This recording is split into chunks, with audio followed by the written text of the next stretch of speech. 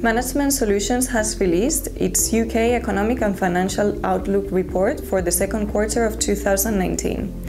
Among the main macroeconomic highlights for the quarter, British GDP registered a deceleration of 0.76 percentage points in its year-over-year growth rate relative to the previous quarter, recording a rate of 1.31% in the second quarter of the year, mainly boosted by the decrease in the household consumption and the deceleration of total exports.